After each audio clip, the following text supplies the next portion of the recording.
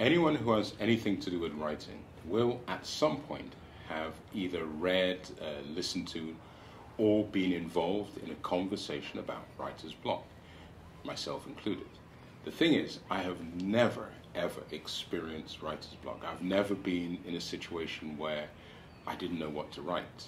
What I have had have been tremendous struggles with passages or sentences. You want them to go this way, but they just fight you and fight you. They're trying to go here, and you want to put them there, and you fight and struggle, and eventually you conquer them or get things right. But I've never had just blanco, and I've imagined it. I've imagined, what would that be like, that one day there I am with my paper and I'm just, nothing happens, nothing. I can't, I mean, I can imagine it, and it's very frightening.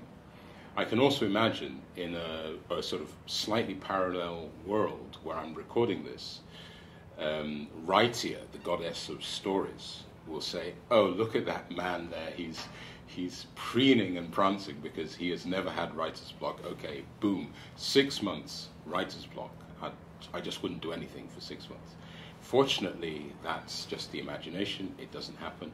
I hope it never happens. You never know. But until that moment, all I can say is I'm very sorry to those of you who are currently suffering from a bout of writer's block. I hope you get out of it very quickly.